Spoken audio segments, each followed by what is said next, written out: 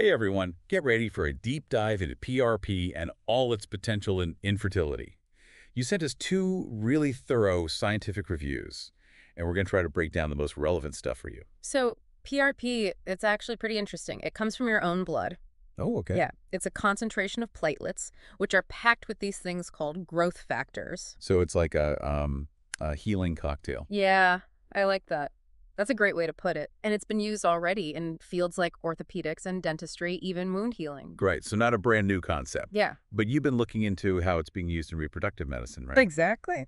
And we know a lot of you out there are interested in its potential for, well, a few things, like thin endometrial lining, Mm-hmm. diminished ovarian reserve, and recurrent implantation failure.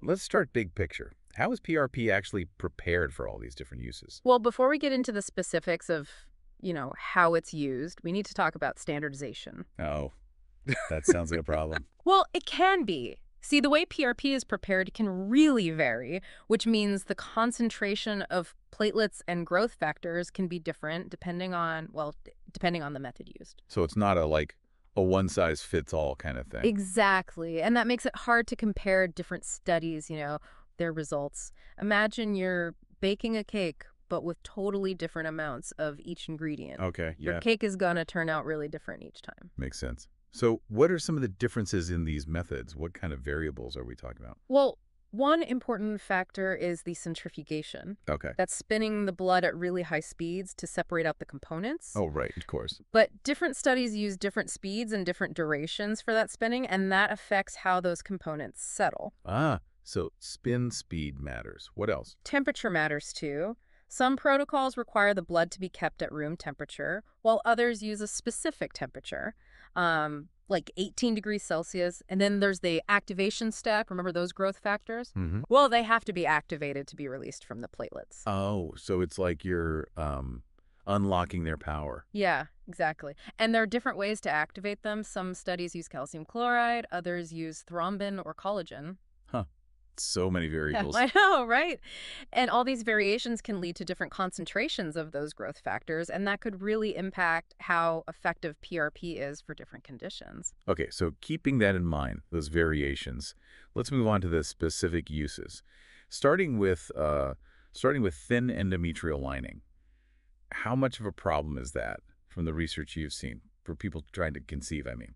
A thin endometrial lining, we usually define that as less than 7 millimeters. Well, it can make it way harder for an embryo to implant and then develop. Yeah, And this is, it's a challenge for a lot of women. right, because the embryo needs a certain thickness to kind of, I don't know, get established. Yeah, you got it. And there are existing treatments, of course.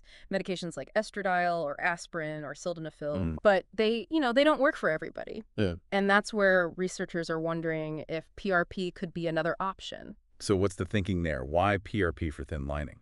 Well, the idea is if you inject PRP into the uterus, those growth factors could stimulate the endometrium to thicken Okay. and potentially improve the chances of implantation, working. So are there studies that actually show that working? There are some encouraging results coming out, like one study by Eftekar and colleagues.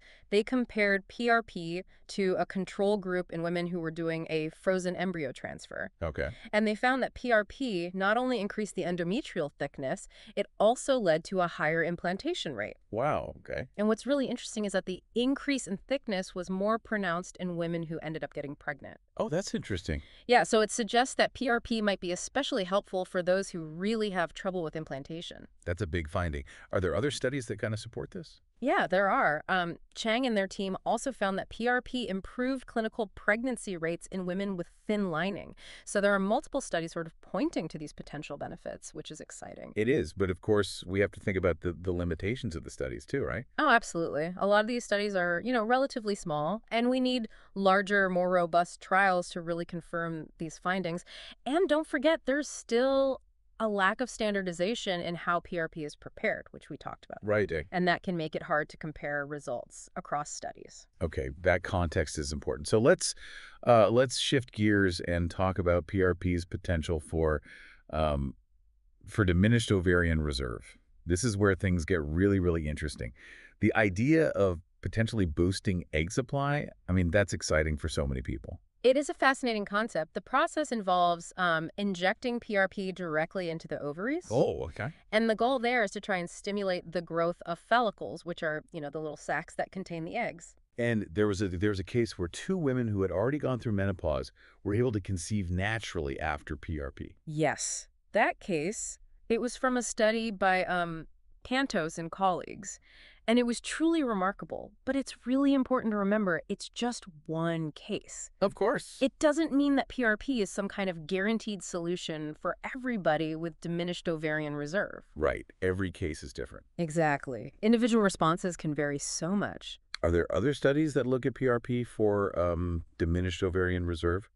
Yeah, but they're often limited by small sample sizes, like I said. One study by Svaki and Nudis and their team, they involved 3 women who had previously been poor responders to IVF, Meaning, meaning their ovaries weren't producing a lot of eggs in response to, the hormone stimulation. okay. But after getting the intraovarian PRP injections, they all saw a decrease in their FSH levels. Remind me what FSH is again. Oh, sure. FSH is follicle stimulating hormone. It's a key hormone involved in egg development, and levels typically rise as ovarian reserve declines. So if it went down, that's a good sign. Exactly. Seeing a decrease in FSH after PRP suggests that the ovaries might be responding to the treatment, potentially producing more eggs. And what's really interesting is that all 3 of these women actually went on to conceive after receiving PRP, either naturally or through IVF. That's amazing. But again, we need more research to understand like the true impact, right? You got it. We need more data to determine if PRP is really rejuvenating the ovaries or if it's, something else going on. Okay, so let's move on to the last application for today. Recurrent implantation failure.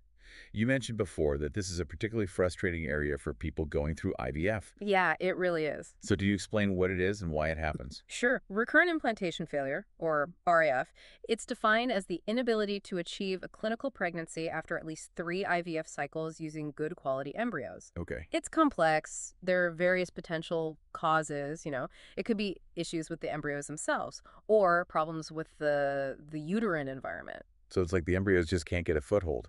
Exactly. Even though they're, considered good quality, it can be incredibly disheartening for couples going through IVF.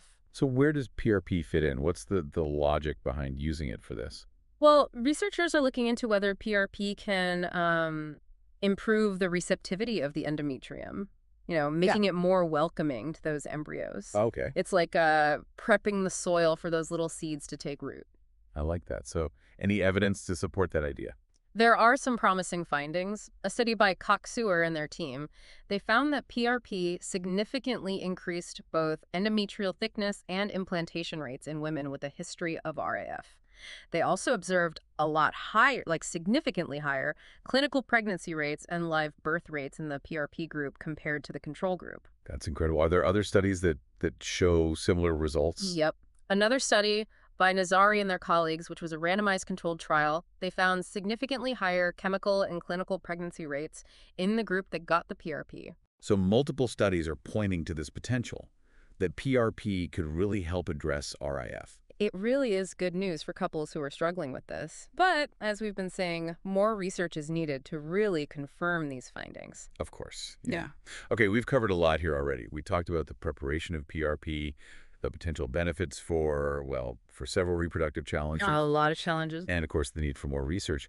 But before we wrap up this first part, I want to ask you about something else, something that's often on people's minds with new treatments, and that's cost and accessibility. What can you tell us about that? That's a great point. It's definitely something to think about if you're, considering PRP. And currently, it's not typically covered by insurance for fertility treatments. So out of pocket for most people. Yeah, in most cases. And the cost can vary. Depends on a number of factors. The provider, the specific application, how many treatments you need. Right. Can you give, I don't know, a ballpark of what people might expect? It's tough to give a precise number, but based on what we know, PRP treatments for fertility can range, I don't know, from a few $100s to a few $1,000s per cycle. Oh, wow. So not an insignificant expense. How does that compare to, IVF? PRP is generally less expensive than a full cycle of IVF, which can be, tens of thousands of dollars. But it's crucial to keep in mind that PRP is often used as a supplementary treatment, Hmm. alongside IVF, not necessarily a So replacement. it's not an either's. Right. And for some people, adding the cost of PRP might not be possible, especially if you need multiple treatments. So accessibility is, yeah, it's definitely a concern. Are there any efforts to try and make PRP more affordable? More accessible, I mean. Yeah, some clinics offer financing options or package deals to help make it more manageable. And as research continues and PRP becomes more widely accepted, there's hope that insurance coverage might expand. That would be fantastic. Okay, before we move on, I want to make sure we're summarizing the key takeaways for our listener. So far, I mean, Sure. We started by talking about what PRP is, explaining that it's a concentrated solution of platelets, those tiny cells in your blood that are packed with growth factors. And these growth factors play a huge role in healing and regeneration. hmm Then we went into the potential benefits of PRP for, well, for addressing several different fertility challenges. Yeah, like thin endometrial lining, diminished ovarian reserve, and recurrent implantation failure.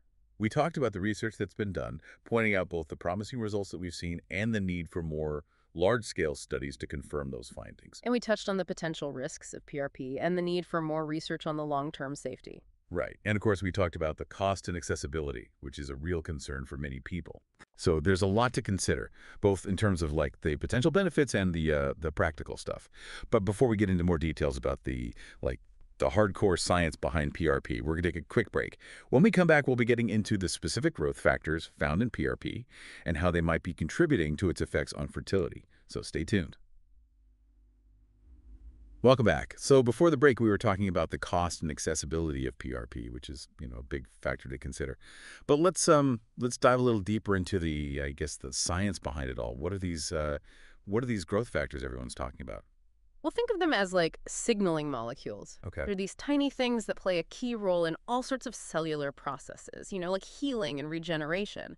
The review articles you sent over, they highlighted a few key growth factors found in PRP, like VEGF, TGF-beta, and PDGF. Okay, so a lot of acronyms. Let's break those down one by one. First up, VEGF. What is that and what does it do? So VEGF stands for vascular endothelial growth factor. Right. And it's super important for the formation of new blood vessels. That process is called angiogenesis. Okay. Angiogenesis. And this is, particularly relevant when we're talking about endometrial growth because a good blood supply is like essential for embryo implantation and development. It's like imagine building highways for nutrients to reach the developing embryo. So more blood vessels, better environment for the embryo. Makes sense. Right. And PRP can boost those VEGF levels. That's the idea. Yeah. PRP, it's got a concentrated dose of VEGF, so it could really enhance that blood supply, make the endometrium more hospitable for implantation. Fascinating. Okay, next on the list, we've got 2GF beta. What's its role? TGF beta, or transforming growth factor beta, it does a lot. It's involved in cell growth and differentiation, meaning it helps cells mature and specialize. And it also helps regulate the immune system. So it keeps things running smoothly. Yeah, kind of like a cellular organizer. Huh. And peacekeeper. What does all that mean for, reproductive health? Well, when it comes to the endometrium, TGF beta might be involved in promoting healthy growth and suppressing any inflammation that could mess with implantation. So it's like making sure everything's good to go. Exactly. All right, last but not least, we have PDGF. Tell us about that one. Okay, so PDGF stands for platelet-derived growth factor. Mm-hmm. This one's a powerhouse when it comes to tissue repair and regeneration. Okay. It stimulates the growth of different cell types, including fibroblasts, which are essential for building the framework of tissues. Think of them like the construction workers that lay down the foundation for a strong, healthy endometrium. So PDGF is like the master builder. Precisely. And PRP, with its high concentration of PDGF, could really help with the repair and regeneration of the endometrium, which, is especially helpful for women with thin lining or any damage from previous procedures. It's amazing, all these growth factors working together. I know. It's like a cellular dream team. It really is. So we've talked a lot about the potential benefits, but let's shift gears a little bit and talk about, the potential risks. Are there any safety concerns with PRP treatment?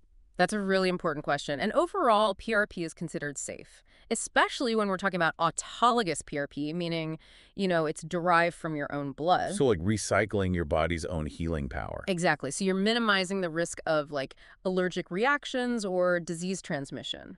But are there any, I don't know, downsides, any risks to think about? Well, there are a few things. Because PRP involves injecting a concentrated solution, there's always a chance of pain or bruising and maybe infection at the injection site. Okay, that makes sense. Anything else specific to PRP?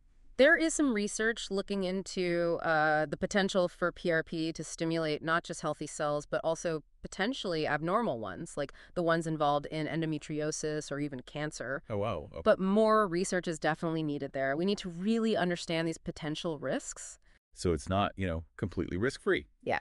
And more research is needed, especially for repeated use or for specific groups of patients. Absolutely. It's so important to have a good conversation with your doctor to weigh the potential benefits and risks before you jump into any treatment, Yeah. including PRP. Right.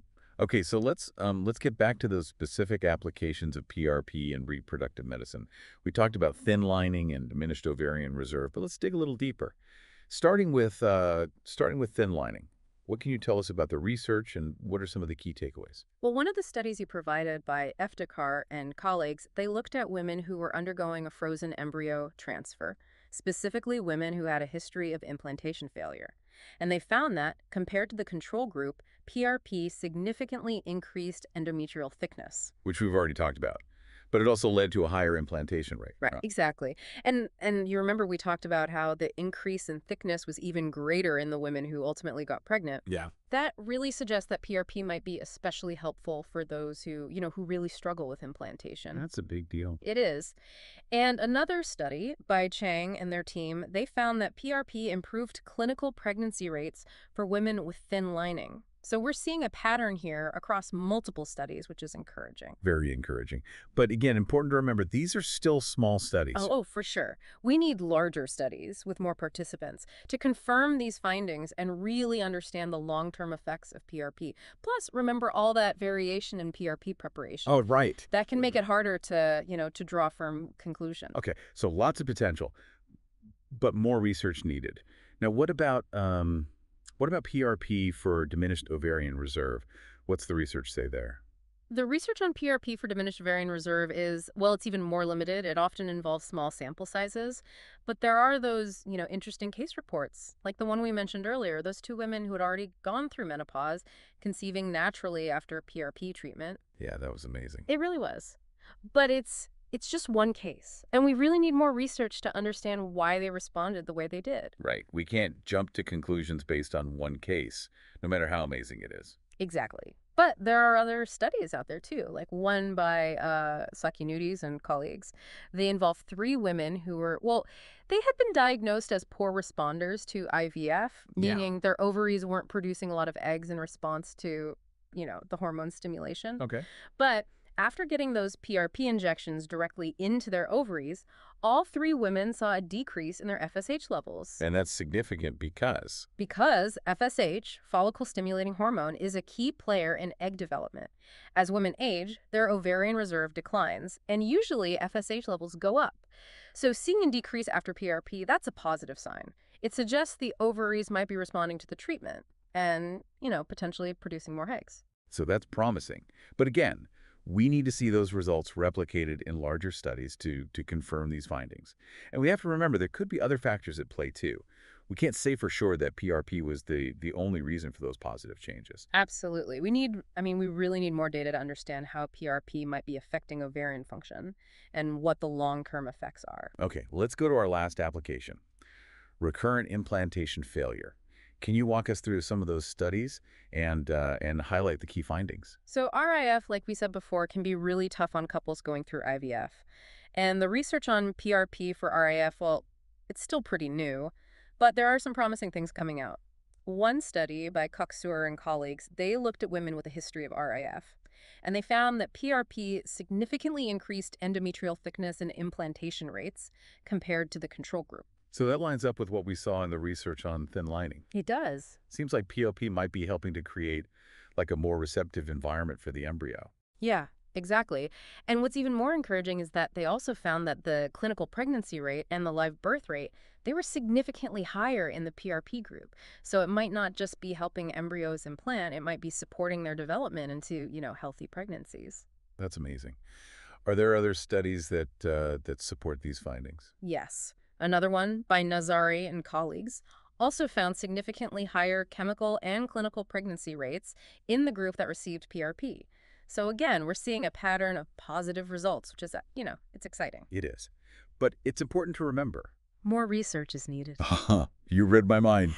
These are still small studies. We need those large, well-designed trials to confirm these findings. Absolutely. And remember, the research on PRP for RAF is still pretty new. There's still a lot we don't know. We need to figure out who would benefit most from this, how it compares to other treatments out there, and, what those long-term effects might be. Okay, so lots of potential, but more research needed. We've covered so much today. We talked about how PRP is prepared, the potential benefits, the risks, and its applications in like all different areas of reproductive medicine. It's been a lot. It has. Before we wrap things up, I want to throw out a thought-provoking question for our listeners. We've been talking about PRP for infertility, but what if we think bigger? What if we broaden our view beyond reproductive medicine? Could PRP have applications in other areas of, I don't know, health and wellness? Now, that is an interesting question. If we're connecting this to the bigger picture, remember those growth factors, VEGF, TGF-beta, PDGF. They're not just part of reproductive processes, they're essential all over the body. Yeah. We already see PRP being used for things like wound healing, sports injuries, even hair loss. So theoretically, PRP could be used to promote healing and regeneration in a whole bunch of applications. Exactly. What if we could use it to speed up the healing of fractures, repair damaged cartilage, maybe even treat neurodegenerative diseases? There are so many possibilities. Wow. PRP could really be a game changer in so many fields of medicine. It really could. And while a lot more research is needed, to really explore all these possibilities, it's something to watch, for sure. Okay, so we've gone through a ton of information in this deep dive. Before we wrap up, let's summarize the key takeaways for our listeners one last time. So we started by talking about what PRP is, that concentrated solution of platelets from your own blood. And those platelets are packed with these growth factors that can really stimulate healing and regeneration. We explored the potential benefits of PRP for those different fertility challenges, like thin endometrial lining, diminished ovarian reserve, and recurrent implantation failure. And we really went into the research, highlighting the promising findings, but also, the need for more studies to really solidify things. We also talked about the potential risks of PRP and how important those long-term safety studies are. And of course, we touched on the cost and accessibility, which is a real barrier for a lot of people. So where do we go from here? What's the next step for our listener who wants to learn more about PRP and, its potential role in their fertility journey? Well, the most important step is to talk to a qualified reproductive endocrinologist. Okay. They can really look at your individual situation, discuss what you want to achieve with treatment, and determine if PRP is a good option for you. It's also important to stay up to date on the research. Oh, yeah, absolutely. New stuff is coming out all the time, and what we know about PRP today might be different tomorrow. And finally, remember, you are not alone on this journey. You really aren't. There are so many resources out there to support you. Online communities, patient advocacy groups, even mental health professionals who specialize in fertility challenges. Lots of support out there. Well, thank you so much for guiding us through this deep dive. It's been fascinating. It really has. It's been my pleasure. And to our listener, remember, stay curious, ask questions, and advocate for your own reproductive health. You got this. It's really amazing to think about all the potential applications of PRP. Yeah. Even outside of, infertility. We've barely scratched the surface of what this treatment could do. Yeah, it's a field that's moving so fast, and I'm really excited to see what comes out of future research. There's just so much we're still learning about, the power of these growth factors. Okay, so before we wrap up this deep dive, I want to leave our listeners with something to think about. We talked about PRP's potential in, reproductive medicine, but we also touched on those broader possibilities. I'm intrigued. What are you thinking? Well, we talked about how PRP is being looked at for things like, wound healing and sports injuries. But what if we go further? Could PRP play a role in addressing, I don't know, some of the bigger health challenges we face, Yeah. like aging or chronic diseases? That's a fascinating thought. If you think about those growth factors, VEGF, TGF-beta, PDGF, They're not just involved in repairing tissues after an injury, right? They're also involved in the ongoing maintenance and regeneration of our cells and organs. So theoretically, could PRP be used to, I don't know, slow down the aging process? Or even reverse some of the damage that comes with age? It's possible. It's definitely something that researchers are starting to explore. Imagine using PRP to, you know, stimulate the regeneration of skin or improve cognitive function or even repair damaged heart tissue. Those are some pretty big ideas. They are, but the early research in these areas, I mean, it's showing some promise. Of course, we need a lot more research to really understand the long-term effects and the risks, but it's a really fascinating area, and I think we're going to be seeing a lot more research on PRP in the years to come. It's kind of to think about, the potential for PRP to not just address the health challenges we're facing now, but like actually shape the future of medicine. Absolutely. I mean, PRP could be one of the keys to unlocking a whole new era of regenerative medicine. I think that's a perfect note to end on. This has been such a fascinating deep dive into, the world of PRP. We covered a lot. The science, the potential applications in infertility and beyond. It's been a real pleasure exploring this with you. And to our listeners, stay curious, keep learning, and remember, the world of medicine is constantly changing. And who knows what amazing discoveries are waiting for us. Couldn't have said it better myself. Thanks for having me. Thank you for joining us on this deep dive into the world of PRP. We hope you found it informative and insightful. And as always, please talk to your healthcare provider to discuss any questions or concerns you might have. Until next time, stay curious and keep exploring.